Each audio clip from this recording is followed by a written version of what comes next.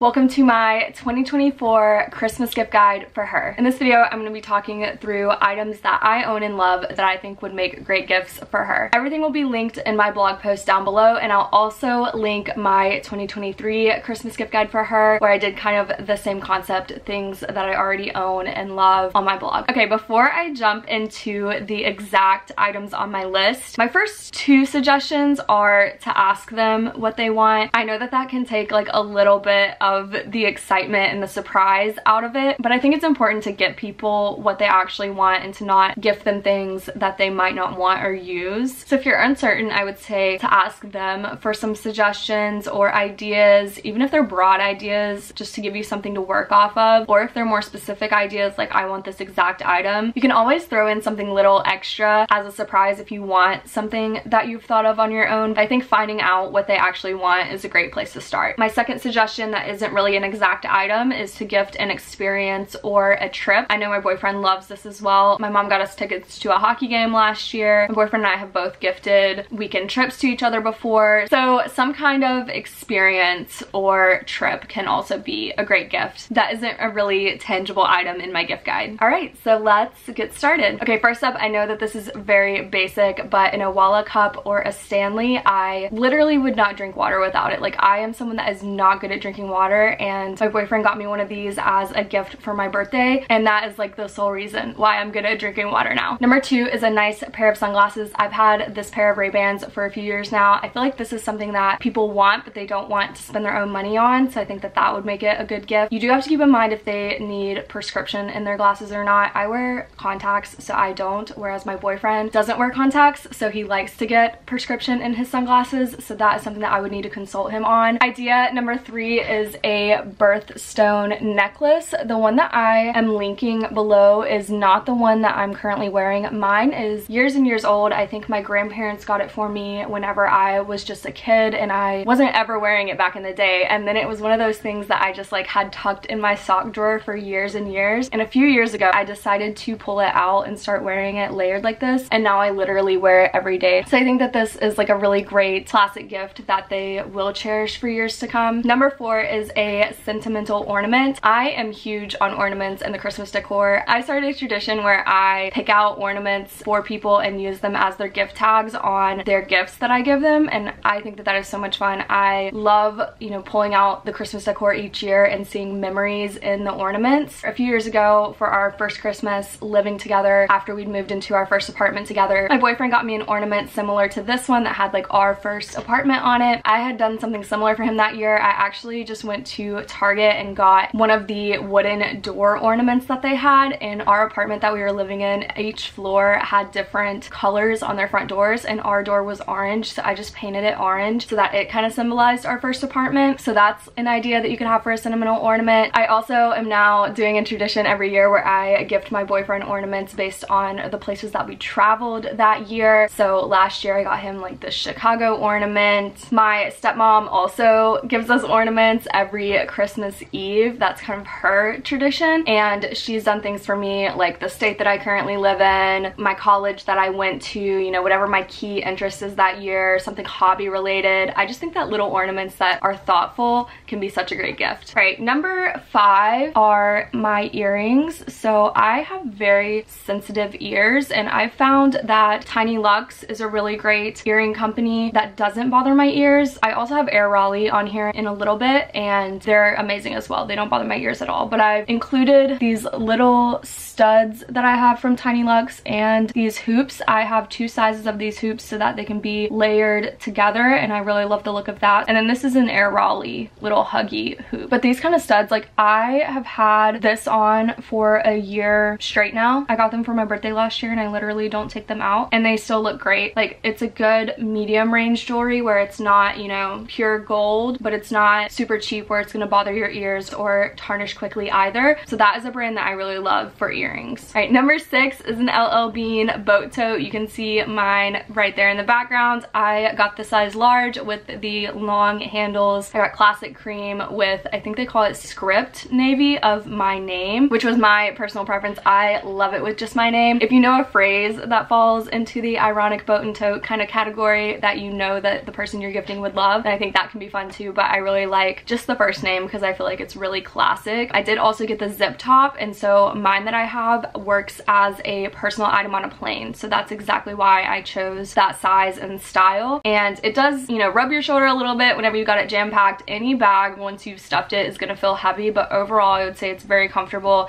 It hasn't gotten crazy dirty, even though it's the cream, and I really love it. I'm also just a bag lover, so I could see myself wanting a smaller size too for like everyday wear, because this is definitely more of a like weekender or personal item on a plane kind of bag than an everyday bag. But either size, I think the LL Bean totes are very classic and they seem to last for years to come, so I think it's a good gift to give. All right, number 7 is also very basic, AirPods. I use my AirPods every day. Number 8, if you are looking to gift someone a larger gift, my mom gifted me my Golden Goose a few years ago for Christmas, and they are my favorite pair of shoes, honestly. I wear them more than any other shoes. In fact, she just gifted me a replacement of them for my birthday this year, and you're able to find them secondhand online. I found the pair that I got for my birthday on the RealReal for like $200, and they were in really good condition, and that's like 50% or more off of what they would retail for. So I would recommend looking for them secondhand and trying to find them in a good condition. That was something that I never would have bought myself either, and like I didn't even pick them out the first time my mom gifted them to me. It was just a surprise and one of my favorite gifts ever, definitely. All right, number 9 is a name necklace. I'm pretty much included all the jewelry that I could find for you guys that I wear on the day-to-day basis. So the one that I have linked is not the exact one that I have, I don't think. My mom got mine off of Etsy, which I've linked one off of Etsy, but I don't take this off. Like, this is on no matter what, with or without the other 2 necklaces. It's just one of my favorites. I don't know if my mom was inspired by Carrie from Sex and the City or not, but it kind of makes me think of that sometimes. Number 10 is Birkenstocks. I know this was a huge trend a few years ago, but I still love my Birkenstocks and slip them on all the time, just to like run errands or when working from home, or even to go out and like water the flowers. I have this big gold buckle style, which I felt like was more my style than the classic ones, so that's what I ended up going with. I know my boyfriend also mentioned recently that he would like closed-toed Birkenstocks, so that could also be an idea for him. Number 11, I also wear this pearl necklace from Leslie Francesca every day. This one I baby a little bit because the pearl can chip, like the outer layer can chip off. Don't wear this in the shower, don't sleep in it, none of that. But this I am in love with. I picked this out for myself for Christmas 2 years ago, and my mom got it for me, and I've literally worn it every day since. All 3 of these I've worn consistently for the last 2 years. And I love that like this fresh pearl necklace, like they're all unique because they're not perfect pearls. Number 12 is Vejas. So if you're wanting something of that Golden Goose style but at a lower price point, I think Vejas can be a great option. I found mine on Poshmark for $35 and they were in brand new condition and they were exactly what I wanted. So again, I recommend checking secondhand first, but these retail for around $150 to $200, I believe, and they're just a good alternative of a white sneaker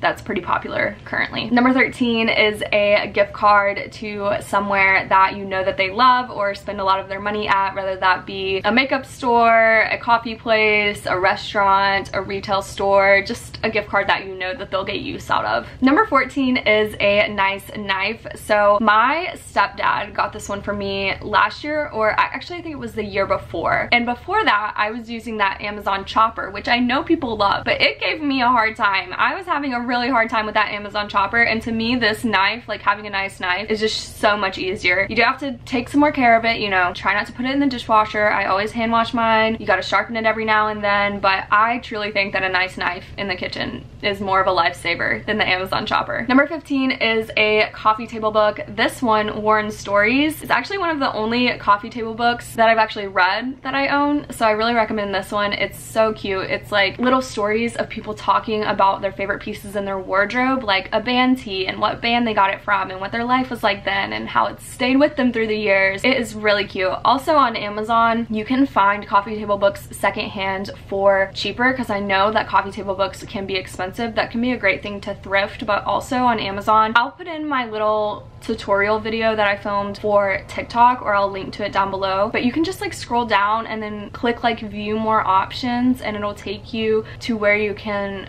see secondhand items. I can't remember off the top of my head, but I'll put the video in, and I recommend doing that. I think I found like the second edition of this book for only a few dollars by doing that. Number 16, going along with books, either a novel from their favorite author or a series that you know they would enjoy, or if they don't have a Kindle, I got a Kindle this year year, and it has honestly influenced me to read a lot more than I was ever reading before. I love that I can lay down in bed with it like on my side and not have to worry about which page is up and which page is down. I got mine off of Unclaimed Baggage for $32. They test everything, make sure it works, you know, factory reset it, so it felt basically like a brand new Kindle to me. I'll also link to my TikToks on that below. Basically the only thing that was wrong with it was like the stickers that Unclaimed Baggage put on it stay, and I tried to get it off with like alcohol and whatever, but I couldn't really get it off. But I put a skin on mine and a cover on mine and a pop socket on mine anyways, so that was no bother to me at all. And to get it for $32 was an amazing deal. I got a Kindle Paperwhite because those are easier to read outside also, like if you're at the beach or the pool. I also think that's a great idea for like a grandparent. I got my grandmother a Amazon Fire tablet a few years ago, and she uses it every single day. She's retired at home now, so she uses it kind of as, you know, her way to look at the internet. She plays some games, and I installed my Kindle app on her Amazon Fire tablet so that she can read books and use my Kindle Unlimited as well. Number 17 is a matching knit set. Both my mom and my boyfriend's mom got me one of these for Christmas last year, and I love just like elevated loungewear that makes you feel more put together, especially since I work from home some of the days. That was like a really great gift for me, and I love wearing them also like when we're traveling to their homes or staying with them for a few days. It's a great just like casual outfit that still makes you feel put together. Number 18 is Air Raleigh Jewelry. This is one of my favorite jewelry brands, not even including the fact that she also went to NC State and it's a small business, women owned. But these bracelets are from Air Raleigh. In my blog I'll link to all the things that I have. The thicker chain is the Vices chain, and this is the Slink chain or Slinky chain, I believe. I've had these on for like 3 years and they still look great. Like I literally do not take them off, and her stuff is in a pretty affordable price range. I would say it's like $30 to $60 depending on the item, but any of her stuff I highly recommend her brand. Number 19 is a Baggu crescent bag. So this is something that I recently bought. I know this trend has been around for a while. I have this small size in the color Dove and I love it. I use it all the time for like running errands on the weekends, you know, going for walks, going hiking, anything more casual. That is now my go-to bag. I'm not really a belt bag girly, so I felt that this was a good compromise of like another casual, easy crossbody that wasn't the Lululemon belt bag. Number 20 is Uggs. Uggs just scream Christmas to me, and I know that the styles continue to change, whether people want the mini Uggs, the ultra mini Uggs, the Tasman slippers. It continues to change, but Uggs themselves I feel like are so classic and just scream Christmas. My mom got me the ultra, I think they're the ultra mini chestnut Uggs for Christmas last year, and I love them. So that will complete this gift guide. As I mentioned, I will link all my gift guides down below so you guys can take a look at those or shop if you would like.